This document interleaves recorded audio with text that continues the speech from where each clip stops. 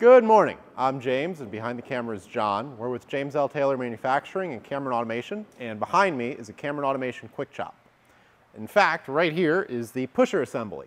This is what scans the board and then pushes the board forward through the chop assembly that actually does the cutting of the board. Let's take a look at the pusher and the sensors that are on. This is the pusher assembly. This moves back and forth down the length of the machine, measuring the start of the board and any crayon marks that have been placed on it, and recording their locations so we can optimize the board's geometry for the parts that we're trying to make. There's 3 sensors on it. Here is a sensor for the servo drive that allows it to home to this metal block. That gives us a fixed position for the servo to start out from whenever we start up the machine.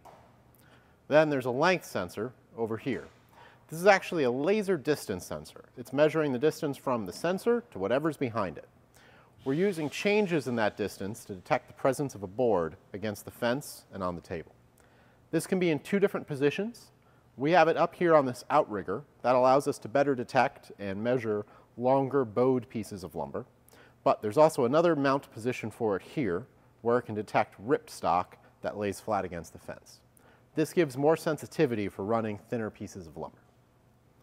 Then over here is a fluorescent crayon sensor. It uses an ultraviolet beam to detect the reflection and fluorescence of the crayon marks, and then those are recorded based on the servo drive's position for us to know where those marks are. Here's the UV crayon sensor. It looks for these crayon marks placed on pieces of lumber, and it detects them with an ultraviolet light that it shines on them and then looks for its fluorescence. To set its threshold, hold down the T+ button until the light flashes on top.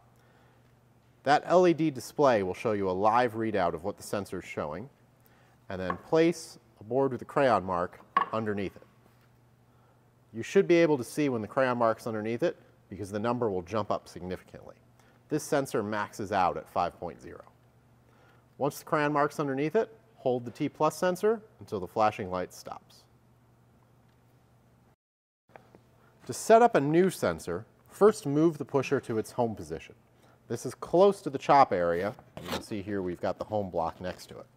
It's important to do the initial sensor setup here because this portion of the saw table usually is a bit shinier and more reflective than the rest of it because this is where boards are more frequently passing over. That adds a background reflection that the sensor has to be calibrated for. To access the sensor's internal configuration, first hold the P- button. You'll then get into the calibration menu where the first step is that U3 setting. You want to scroll through these settings with the T+ button until you land on U3. This sets the LED intensity to its maximum. Then use the P- button to get to the next setting. This is the hysteresis setting. We want to minimize the hysteresis of the sensor and set it to 0. To do this, hit the T+ button until H0 is set, and then hit the P- button to go to the next setting. This is the default output of the sensor. Here we have it set for normally open. This is what you'd want the sensor to be set at. If you hit the T+ option, you can scroll through the different options for it, normally closed and normally open. Leave it at normally open. Next is the pause setting. This allows the sensor to hold for an extended time once it detects a crayon mark.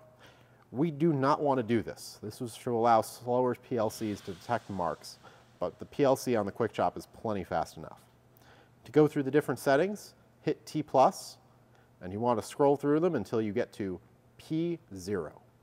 Then hit the P- button to go to the next setting. This is the null offset. This sets the background reflection. You want to set this without a board behind it on the shiniest part of the table. This is why we move it towards the home position where normally the table's been polished or worn by boards moving back and forth on the machine. To set the null offset, hold the T+ button until the light flashes on the sensor. You can see there it set the background of 5. Now, hit the P- button to go to the last setting. This is the gain of the sensor. You want to set this to R2, which sets the gain to 10 instead of 1. To do that, press the T plus button until you've reached the R2 setting. This is the last setting, and after this you can hold the P minus button to return to the main sensor screen. You can see since we calibrated the null offset, the background reading is now 0 as it's calibrated to the table background. Now let's try putting this crayon mark underneath it. And you can see that maxes out the sensor and the output light comes on. This would let our PLC know that there's a crayon mark underneath the sensor. You can also manually adjust the threshold by raising and lowering it. Lowering it will make it more sensitive. Raising it will make it less sensitive. Generally, we recommend a setting between 1 and 2.5. This one's currently set at 1.5. This is the home sensor. This is what the servo drive uses to get its initial position. Before the machine is homed, you can actually push the pusher back and forth, and you can see as it goes over that metal block behind it, the sensor turns on. This is how the servo drive gets its position. This is the length sensor. This measures the distance from the sensor itself to whatever its background is. In this case, it's the corner of the fence and the table. And then it determines if anything's come in between it in that position. And then it uses that change of distance to measure the beginning and end of the board.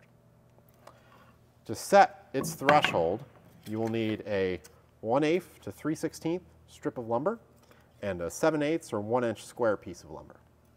You start by putting the thin strip of lumber right on the fence against the table. This raises the background so that it has less sensitivity to dust or other things that may settle against the fence.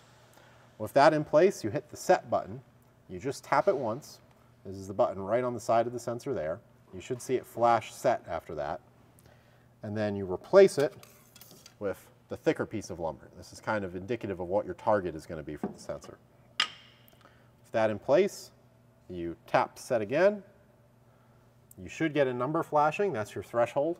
When the measurement's above that, it will trigger the sensor to turn on, showing that there's a board in position. And when it's below that, it will turn off, showing that it's reached the end or it's at the beginning of the board. As you can see, when I pull that piece of board out, that light turns off. That amber light on the end of the sensor is indicative of the output of the sensor. With the board in place, it should be on. When it's not there, it should be off. Keep in mind the sensor may also be in this location, where it will be seeing top down onto the table.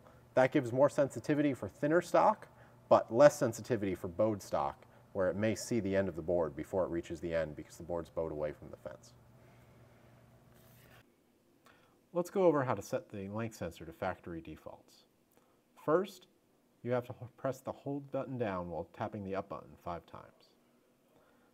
It should say RST for reset. Use the up or down button to scroll to yes, and then press the down button to select it. This will reinitialize the sensor with the output options. You need to select PNP so the PLC can understand it. Once PNP is selected, hold the set button for 3 seconds.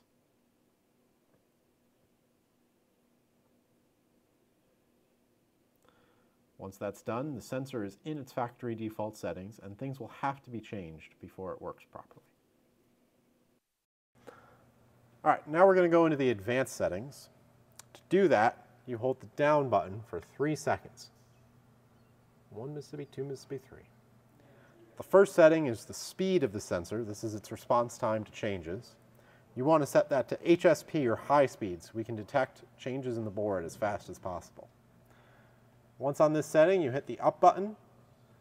It's set to HSP, but let's just scroll through the other potential settings. There's a 10 millisecond response, 50 millisecond response, and then the high speed, which is what we want. If you hit the down, you'll return back to speed, and then hit it again and you'll get to the next setting. That's delay. We want that set to off. See there, it's set to off.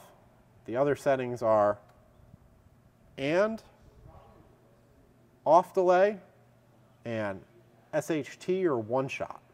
But again, you want to see it say OFF for off. When you hit down again, it'll advance the delay setting. We do not want another delay. So we're going to scroll past that. Then we have external input. That's that IN setting. If you hit up, you should see it should be set to off by default. The other potential settings for this are set, LOF, and ADJ for adjust. Again, we want it to be off, so once it says off, hit down again to return to the IN or external input setting, and then press down again to get to the DSC or descend setting. We want that to be set to off as well. So scroll past the other options. We're going to go 1, 3, and then off, and then hit down here to return back to DSC, and next to the hold function. This should be off as well. It is by default, but you might also see it set to peak hold or bottom hold. But again, keep scrolling with that up button until you get to off. Then hit down to return to hold, and then again to get to the shift function. We want this on, so hit the up button, make sure on is selected and not off, and then hit down again to return to that setting. Next is the clamp function. We want this to be off as well. So hit up until it says off, and now we're at the display. We want the display to be on, so we'll leave it on on. This just shows whatever the sensor's reading on the screen. If you hit down, it should now say the end of your system parameters, and the sensor should be set up. You will have to reset the threshold after doing this. Thanks for watching. Be sure to like and subscribe for more camera and automation machinery tips and tricks.